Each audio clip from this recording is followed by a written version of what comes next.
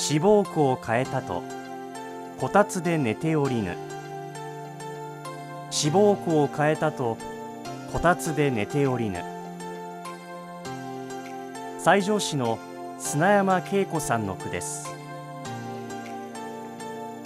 受験を控えた子どもが勉強もせずこたつでゴロゴロしています。